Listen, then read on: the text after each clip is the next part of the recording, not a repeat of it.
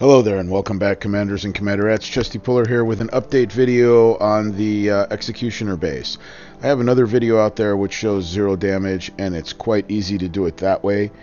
But this is, since the hive has been out, you might want to do it this way. Check them both out, see which way is better for you. Both of them are quick and easy, and both of them are 0 damage, but I think that this one requires less skill. So check it out and let me know what you think. I have a heavy special forces guy here, and I just use him to shoot the seraphs, because if you shoot them one time, they stop. I don't know why that is, but they stop. And if you don't shoot them, they just run back. And you need one seraph, at least one seraph out here.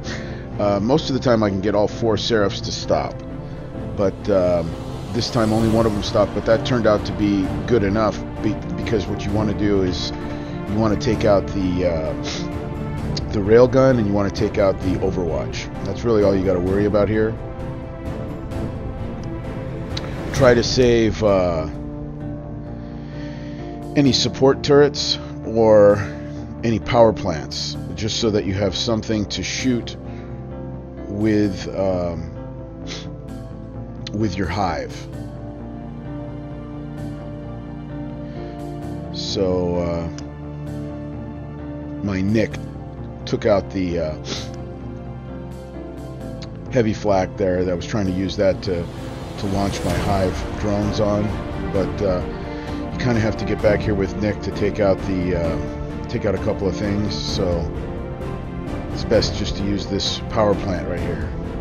Power plants have so much hit points that the hive doesn't typically damage them in any way. I mean, they can launch for 7 or 8 minutes on a single power plant, and every time you launch your hive drones, they damage whatever they're launching onto slightly.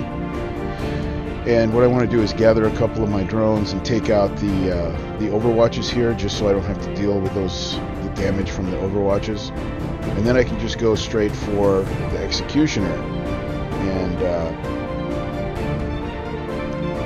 what I'm doing here is I'll be giving this base away to a friend, so I'll try not to completely kill the Executioner, and then they can just come in and launch onto that same power plant and kill the Executioner that way.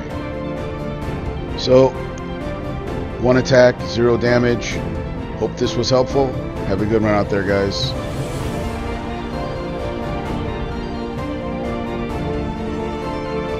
Oh, and happy Thanksgiving.